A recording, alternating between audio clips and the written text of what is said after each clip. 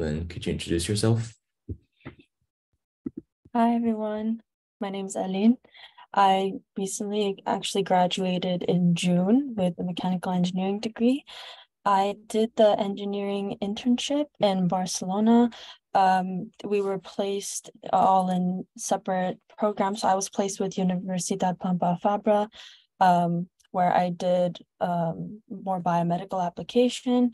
And prior to graduating, I was a project manager for Baja Racing for about a year, and I was also part of ESC in the student committee. Yeah, thank you, Elin. And another panelist with us today is Elmer. Could you introduce yourself? Hi everyone, I'm Elmer. I'm currently a fifth year biomedical engineering student here at UCI.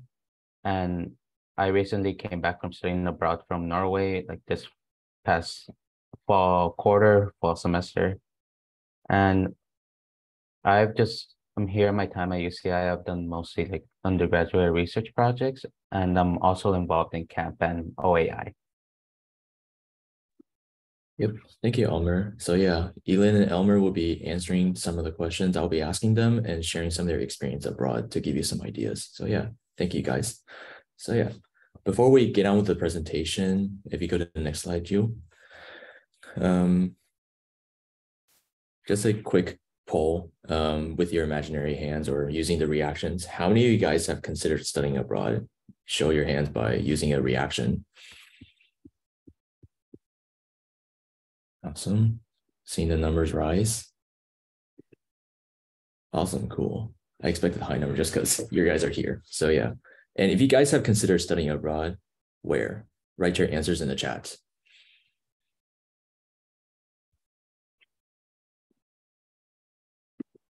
Singapore, nice.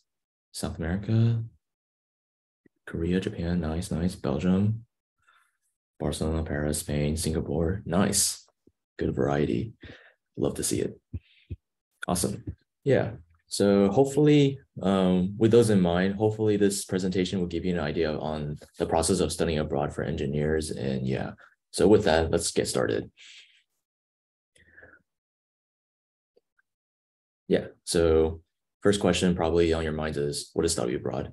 So I guess before I begin with that, just like here at UCI, you have many options you can do here at UCI: extracurriculars, clubs, organizations, anything to make your life a little less stressful from engineering courses.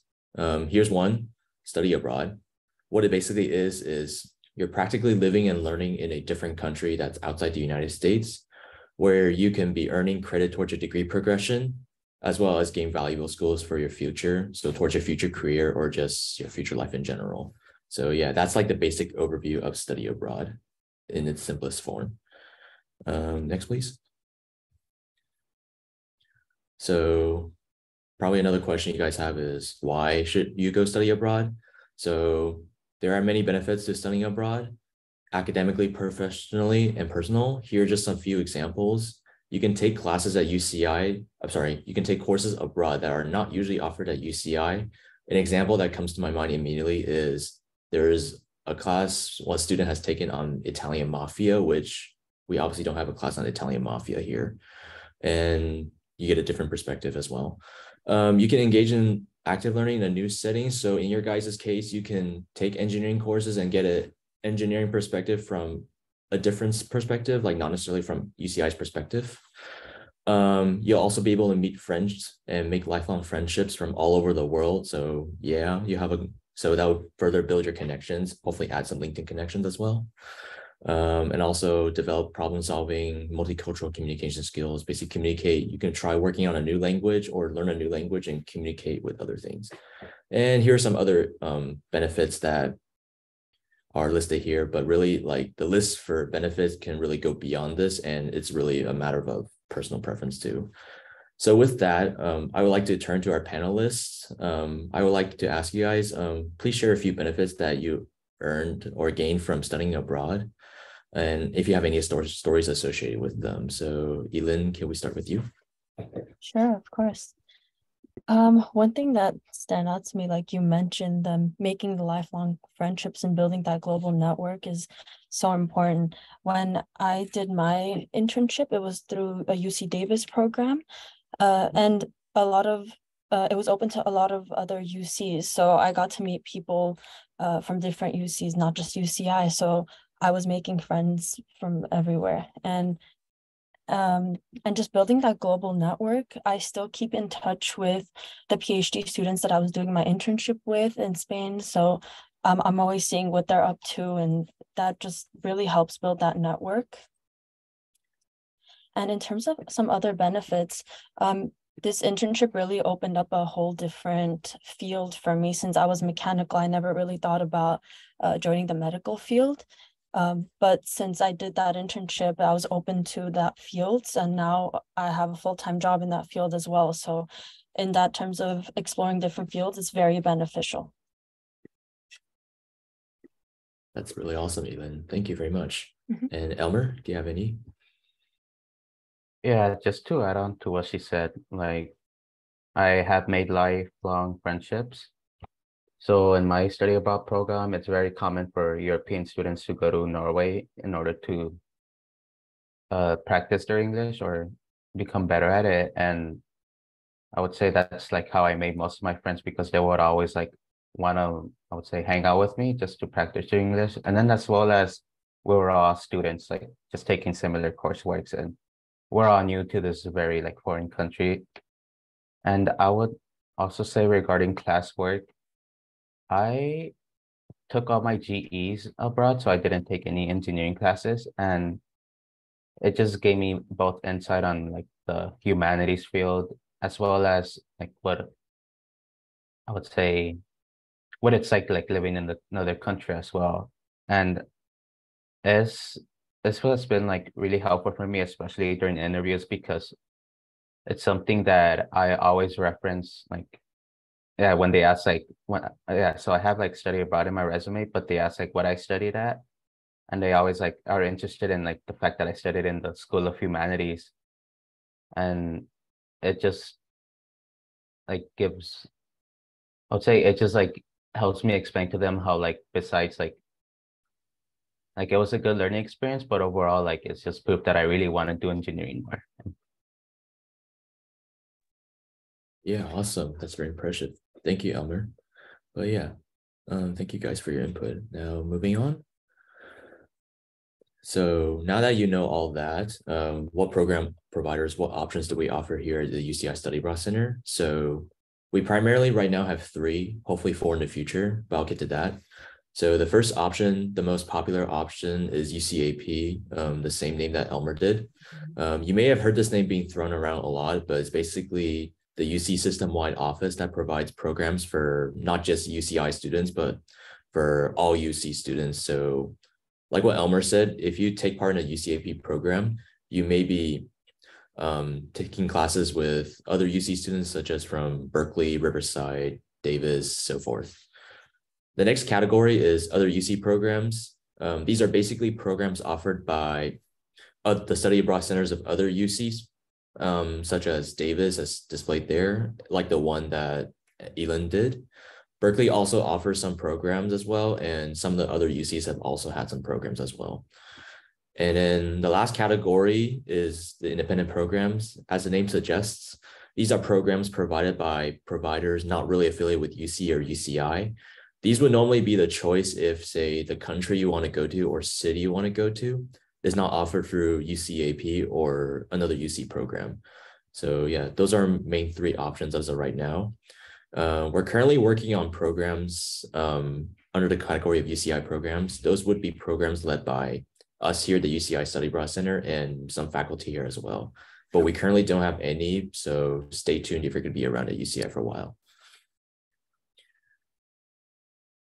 Right, so study abroad options. So now that you have those program options in mind, what can you do abroad? So as some of our panelists has pointed out, you can obviously take courses abroad. You can take engineering courses, obviously. as well as upper division, lower divisions. In addition to that, you can also do minor in GEs or take cultural language classes if you want to learn about a new culture or learn a new language respectively. You also, for some programs, you may be given the option to do internships as well. So either for credit, paid, unpaid, so forth. Normally that's a discussion more with the advisors once you meet them if you do apply. You're also given the choice to do research for specific programs, as well as volunteer and stuff like that, yeah. And as far as most programs that we offer here, most programs are not competitive, as in like they'll take as many people as that are qualified in terms of GPA and class level and some of the prerequisites. But just keep in mind that there are some that are also limited capacity as well, which means they'll only take a certain number of people based on first come, first serve. And where can you go? Basically all around the world. Antarctica may be a little limited, but hopefully in the future. And then when, so literally almost any season of the year. Fall, winter, and the full years tend to be a little more popular because they're during the academic year, and for other reasons, I'll explain in a bit. But in terms of how long you can go abroad, you can usually go abroad as short as 8 weeks, as short as 8 weeks during the summer or to a full year. But from the advising that I've seen, generally engineering majors benefit more from summer or full year options. But yeah, how one's perfect for you, it really depends on the person itself. Yeah, next please. Can I add some things for this slide as well? Yeah, for sure. Go Since ahead. there was such good information about this. Regarding the how long and all of those and the competitive process. So for some internships, specifically from the UC Davis program, they do have limited spaces available, and they accept applications. That application process can be a little long. So those ones, they open about 6 or 7 months prior to going abroad. So those ones you should keep an eye out earlier.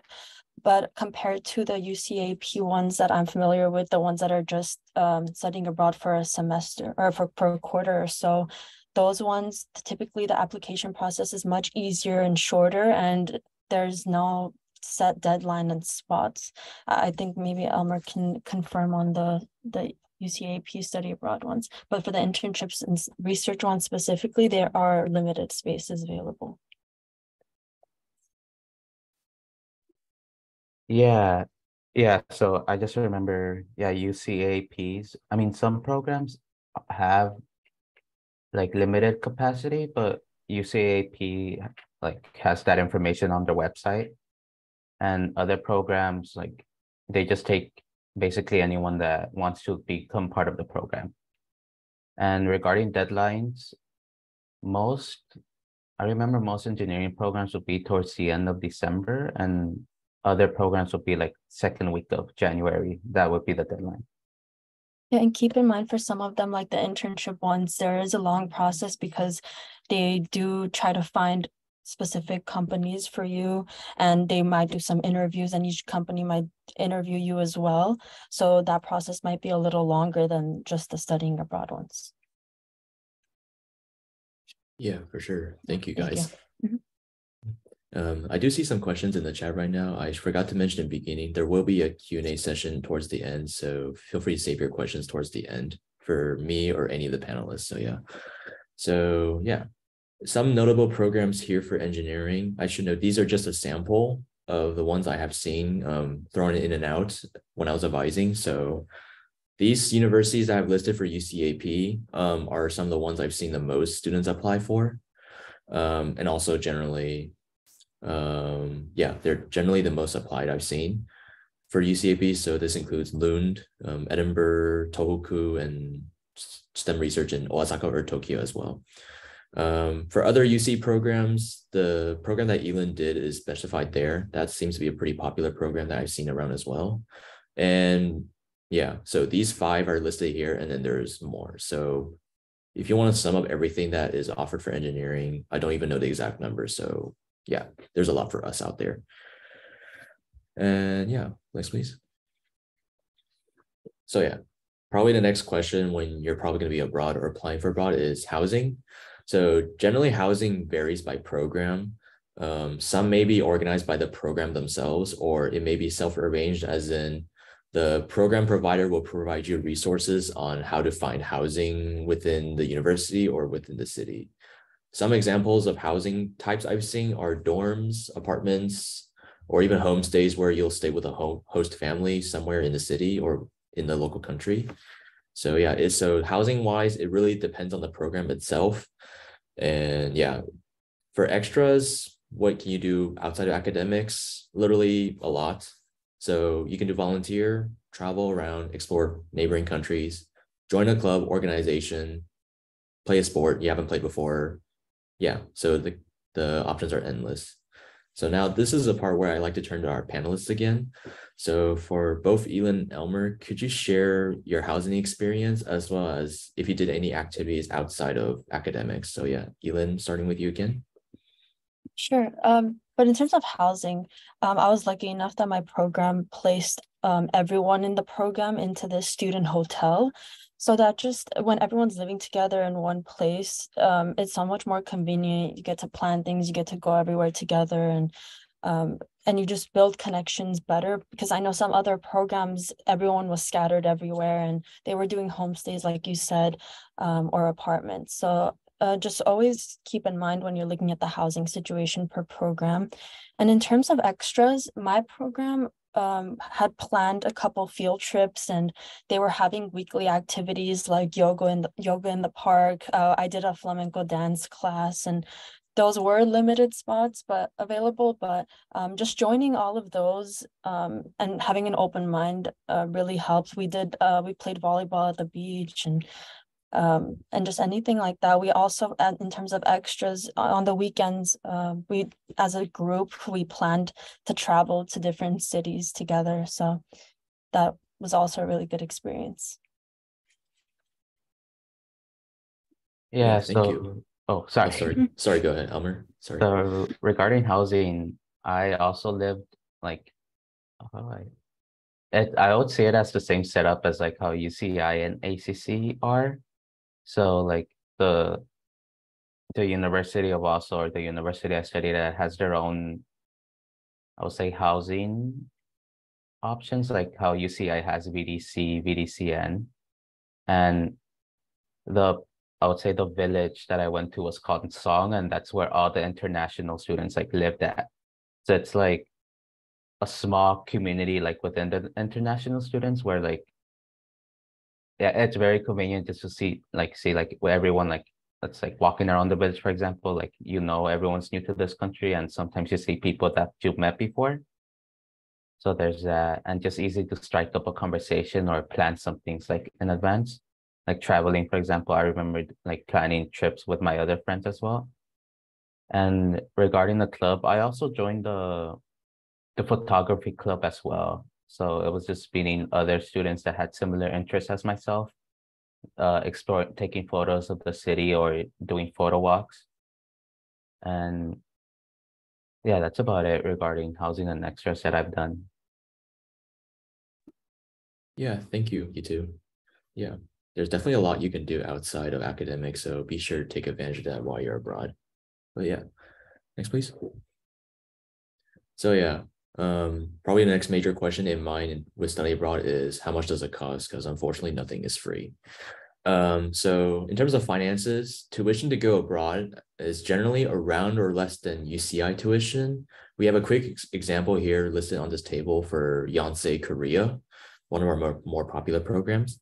So as you can see on the left there, that's how much it costs for in-state tuition for an in-state student, I'm sorry, for a whole year abroad at UCI. And on the right there is, on the top right is how much it costs to go abroad to Korea for a full year. And then below that is how much it costs for spending fall quarter at UCI and then the spring semester at Korea. So as you can see in that example, it's actually generally cheaper to go to Korea than go to UCI abroad. So, but then again, tuition does depend on the country itself. So be sure to check on that as well when you're applying. And thankfully, if you're a financial aid recipient, financial aid does come with you if you partake in a UCAP program or another UC program. And it does adjust to the cost of the program. So like, for example, if say 80% of your tuition is covered, here at UCI, the same 80% will follow you abroad. And we also have scholarships available. So be sure to check out our scholarships page for any more information on scholarships provided by UCAP, UCI ourselves, or any other platforms as well. There's generally more scholarships and financial aid during the academic year. And yeah, that's just because summer generally we follow the rule. The financial aid for summer generally follows the same rules as UCI summer session. So there's that. So this is another time where I'll turn to our panelists again, where could you guys explain how you guys financed your programs and how you went abroad, as well as I guess like what you spent on like during while you're abroad as well. So yeah, back to you, Elin. Yeah, so this was one of the main concerns when I wanted to study abroad, especially when I had already completed my degree in every requirement, but I just wanted the study abroad experience that I didn't get. So I actually did my internship the summer after I graduated. So just keep in mind the year you're on and the requirements you need, because if you've completed all your requirements, financial aid really doesn't apply to you. So the only thing you can rely on are scholarships. So if you're planning on studying abroad or traveling, just keep in mind to do it before you finish your grad requirements. And in terms of scholarships, for example, when I did the Davis program and I applied for scholarship for the UCEAP, it didn't really apply. So just always read the fine print and make sure that the scholarship you're applying for would apply directly to your program. And in terms of other finances, I mainly use my savings and help of my parents to pay for the program, since they are a little pricey. But and in terms of spending money there, I would say just budget, but still I wasn't too strict on myself when planning weekend trips, for example, because I knew that money would come back, but the memories wouldn't. So I just set aside some money for the 8 weeks that I was there. Yeah, fair points. Thank you, Elin. Elmer? No, yeah, first off, excellent point. Yeah, the memories like will always stay. And so I'm a financial aid recipient. So, I mean, basically, yeah, I was surprised that when my financial aid like covered almost everything regarding my programming experience. But like as you mentioned, like you have to make sure that you were doing like classes towards your major. And like engineering students too, or I talked with the financial aid office like before studying abroad, this only counts for like, yeah, just major like engineering classes. Financial aid doesn't count for your GEs.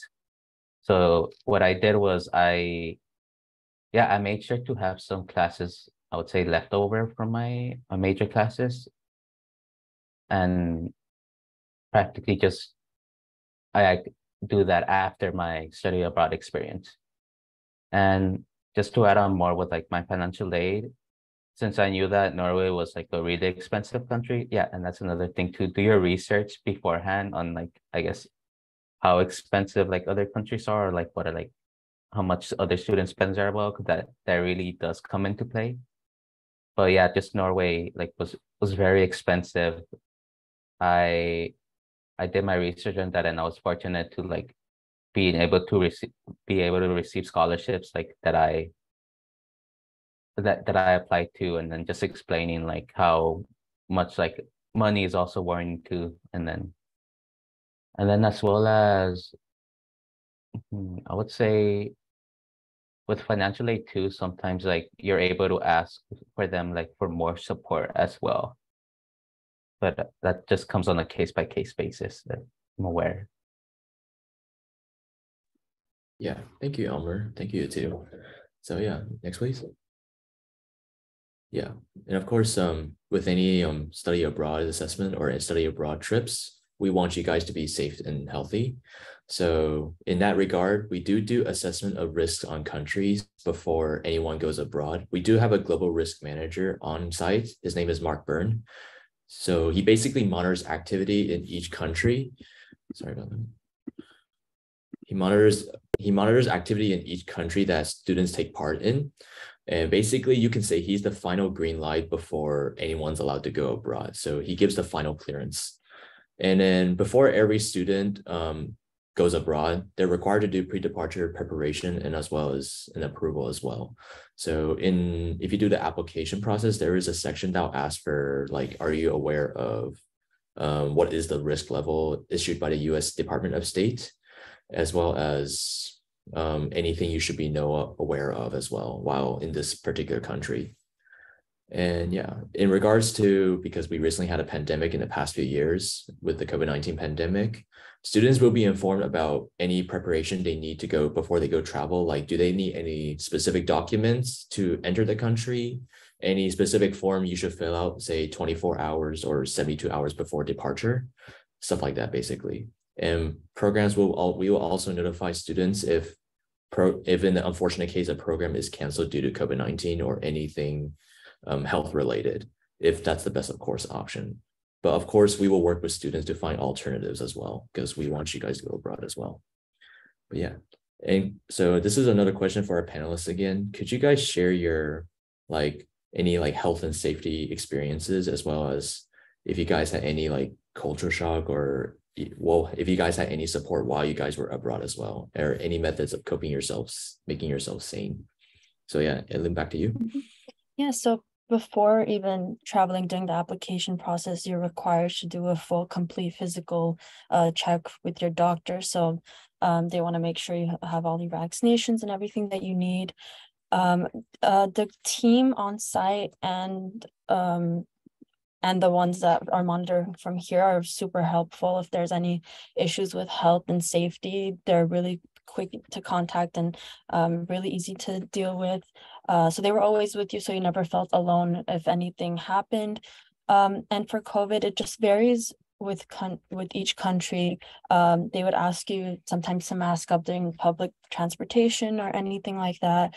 In terms of safety, I don't know if you've heard that Barcelona is like the biggest pickpocketing city in Spain. So they just had gone through everything that prepared us and made sure we were always aware of our surroundings.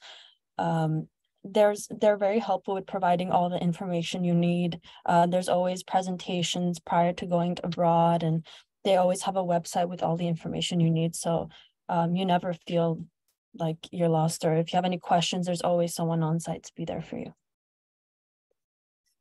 Yeah, thank you, Elin. Elmer? Yeah, so she made a very excellent points too that I would have said. So I remember specifically regarding COVID, I left in the US, from the US when everyone was wearing masks in the gym or in public spaces. But when I got to Norway or Europe in general, it was almost as if the pandemic never existed. So I just want everyone to be aware that sometimes the way one country sees health may be different from how another country sees it. And I remember, or you said the question too regarding culture shock, right, Raf? Yeah, if you could share any experiences regarding that, that'd be appreciated.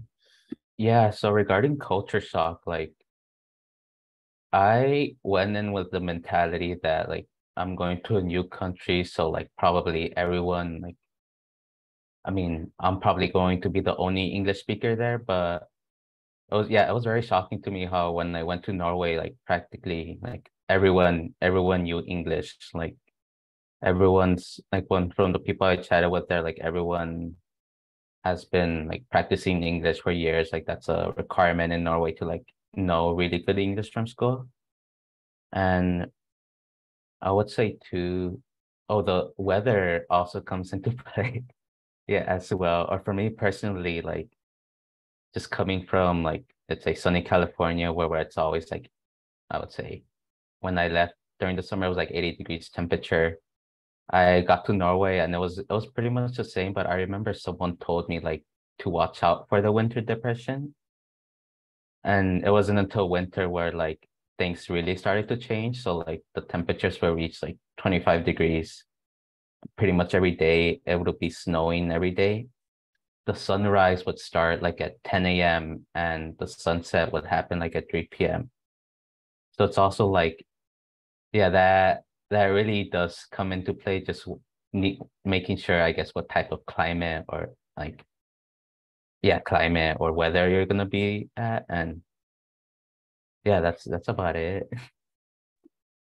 Yeah, thank you, Elmer. Definitely relate. I studied in Germany where it was cloudy too. So yeah. All right, next please. So now with all that in mind, what are your next steps? What should you do to do your first steps to go study abroad? So the first step would be to come to us, visit us at the study abroad office, where me and my colleagues, we will be able to help assist you in finding a program or several programs if you have multiple in mind as well. And then with that in mind, once you found the program, you would be also finding classes that would contribute either to your degree progression, so major GE or minor classes, or just some classes that are required to go make you graduate as well. In terms of on the engineering side, there's a bit more steps to it, which I'll let Gio take over from here. Yeah, so the next step you want to take is make sure to complete your pre-departure packet, and of course meet with the counselor. So you want to make sure that the classes that you're going to be taking will be able to keep you on track to graduate when you want to graduate. So it's definitely important steps to take in order to ensure that you're on the right path and taking the right classes abroad. Once you have your approval, that's when you'll go to the study abroad office and be able to apply to the specific program you want. And then at that point, once you're accepted, you'll start applying for scholarships, hope for some financial aid, and you're on your way. Thank you, Gio. Yeah. Now, the first step I said visit the study abroad office. So now next question is probably, where is that? If you go to the next slide, please. So yeah, so where are we? So we're located at 1100 Student Services the second, which is, if you know where Zod & Go is, it's literally the building across, or even the hill. Yeah, that's all the way on the other side of Ring Road from engineering, but yeah, that's where we are. We have emails. If you want to contact us for any questions, there's our email address, studyabroad@uci.edu.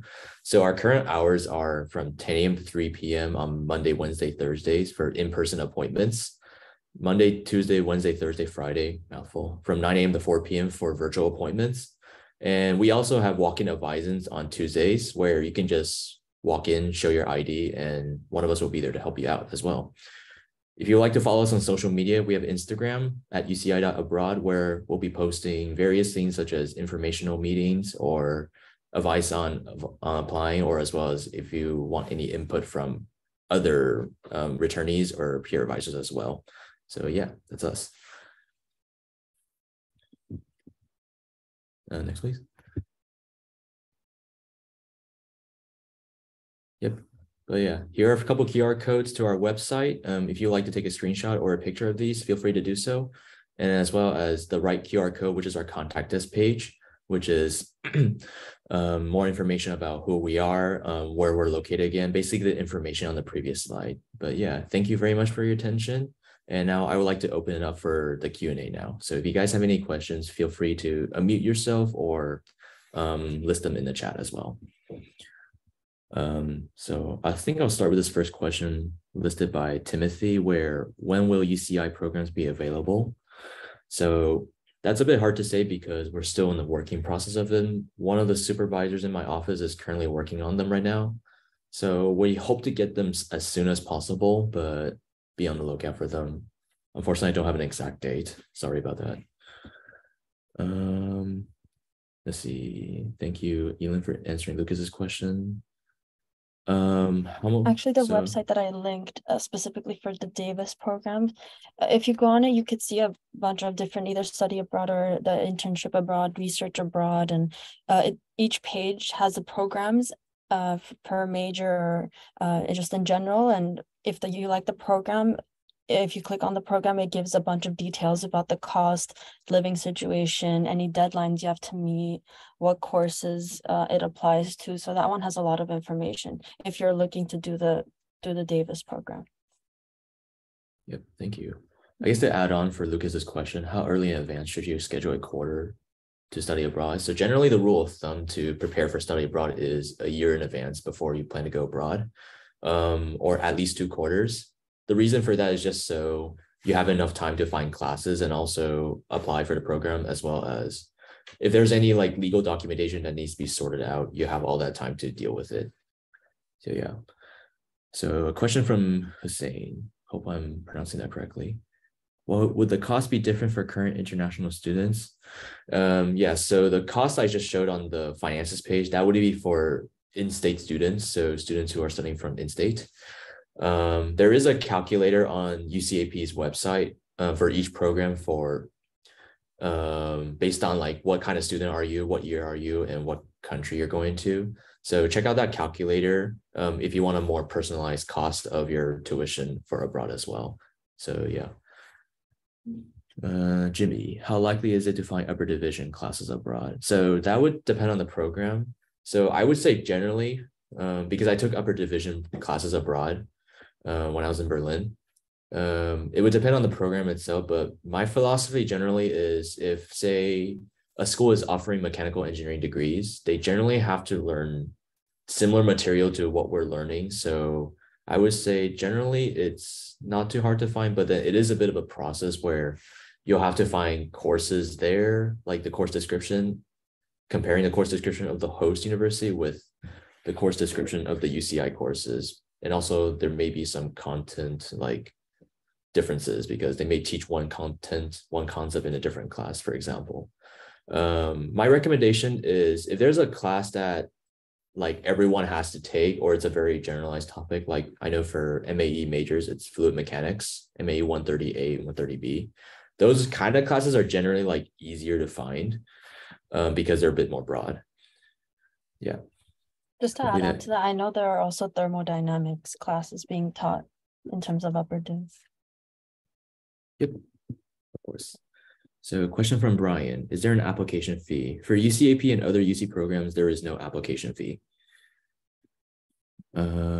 What is the process of petitioning courses to get credit? It's a question from Timothy. So yeah, for that, Gio, do you want to answer that?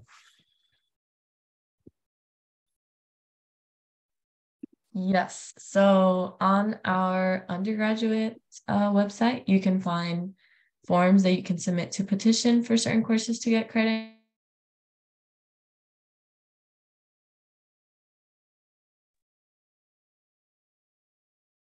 Whoops, did she cut out for you guys? Yeah, she did. Oops. Okay. Hopefully I can tag in while Gio is hopefully figuring out what's going on. I'm one of the academic counselors for the School of Engineering. Let me just turn on my camera. Hi, everyone. Nice to meet all of you. So if you're interested in studying abroad, there are classes that you can take. And as Gio mentioned, there are ways that you can submit a petition on our website in the form section. And you can also contact your advisor as well. On our website, in the study abroad section of our website, we do have a pre-departure packet for you to fill out. So you can meet with a peer advisor or one of the academic counselors, and we will walk you through how to submit the form and where you can put this, like where you can link the syllabi for the courses. Just to add on, since I did the internship and not those courses for study abroad, you can also get credit for the internship. There's specific courses you can get 6 units of credit for, and theirs is a little bit different. They will give you the information to fill out the forms to get those credits transferred as well. Yep. Thank you, Elin. Thank you, Ms. Wrong. Yep. Next question, Shiv. How difficult is it to get accepted into a study abroad program? So that does depend on the program, but for most of the programs, it's generally very, very rare that someone gets rejected. Most of the time it's because they don't have the requirements, like the GPA requirement or the language prerequisite, if there is one, to do the program. But yeah, so it depends on the program. The limited capacity programs for some countries like Korea comes to mind. They're generally a bit more competitive because they only take a certain number of people. So if you happen to do one of those programs, I do recommend applying as early as you can once the application is released. If the program you do choose is a limited capacity program. I do like to say this when I'm advising. I will say it's easier to get into a study abroad program than to get into UCI. Yeah, hopefully that helps, Shiv. Another question from Jimmy. For internship abroad, do you have to find housing on your own or do you work with EAP? So that depends on the program itself. So as I mentioned in the housing slide, some programs are self-arranged. So the program provider will give you some resources on how to find housing within the city or within the university itself. But then for some programs, the program arranges it for you. So check out the program's housing description to see like what are they going to do with you for housing as well. So generally speaking, they won't leave you out in the open to look out for your own if it's an EAP program. So you're generally going to get some help with housing. So yeah. To add on to that question, like Raphael said, it depends on the program. For the UC Davis internship one specifically, they cover the housing, and you can get all that information in the website that I sent. They'll be able to tell you exactly what, but something that they don't cover usually, I don't know if the UCI programs do, is meals and meal plans. Usually they just leave that up to you to figure out. Yeah, they don't cover, or for me, they didn't like cover for meals. And yeah, that was one question I had before going. And yeah, you're just basically on your own for that. But it turns out to be a good experience in that way, because for me specifically, for our group, every day we would decide to try something new all together. So we would all make reservations and go as a group. So we didn't have any limitations in that way. So, and they also, they do provide you with a kitchen from my experience. You can go grocery shopping and cook on your own as well. Yeah, for sure. Those are definitely good tips for meals and housing, etc. Thank you. And then let's see here. Elmer provided a link for all the deadlines, and also will be a spreadsheet here. They're saying that if the program is a limited capacity or not. So yeah, thank you, Elmer. But yeah, I see that Lucas, you have your hand up. Do you have a question, or was it just there from earlier? Oh, that's my bad. I'll put it down. No, no problem. Yeah. But yeah, any other questions? Feel free to drop them in the chat or unmute yourselves. One thing I want to mention also is before going, when I was considering studying abroad, I did always want to just reach out to past students who did that specific program to just get their idea on how it benefited them in the future and how they liked it. So I think that's very beneficial, and that would definitely help you make a decision. So if anyone has questions about the UC Davis internship one that I did, feel free to reach out. I'll put my LinkedIn and I'll put my email in the chat as well. I'll be happy to answer any questions. There's a lot of things to mention that I wouldn't be able to put in this meeting, but feel free to reach out. Yeah, thank you, Elin. On your note, I think there's a question for you from Jimmy.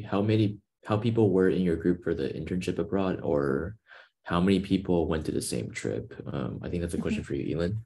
Yes, so for the engineering internship specifically, there were two programs. There was a Japan one, and then there was a Barcelona one. And since the Japan one got canceled, they did increase the space for the Barcelona one. So there were about, I want to say 40 people, give or take. So 40 of us were staying in the same student hotel together. But in terms of traveling on the weekends, we formed like smaller groups, and we would collaborate and bring and book trips together, and just based on smaller groups. But it was about 40 people.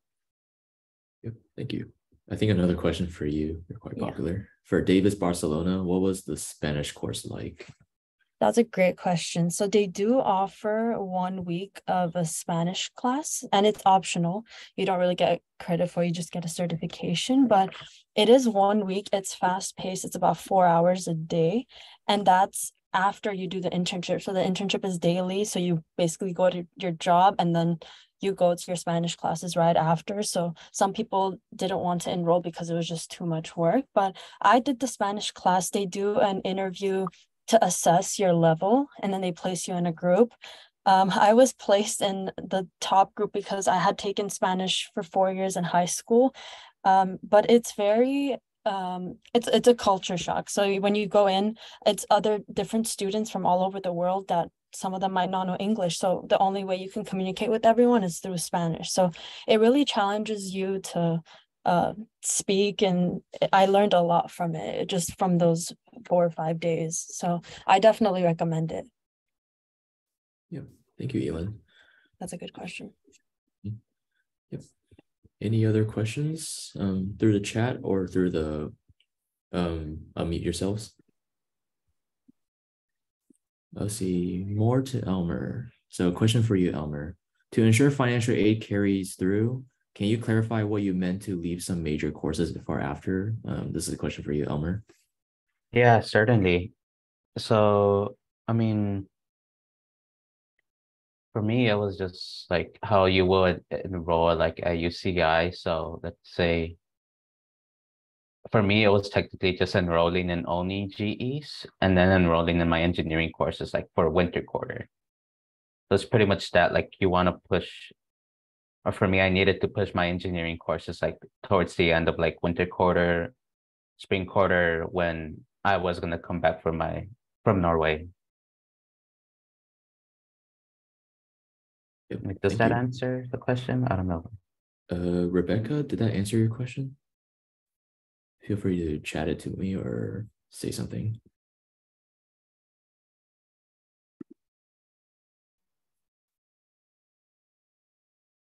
Okay, yeah, that helped. Thank you, Elmer.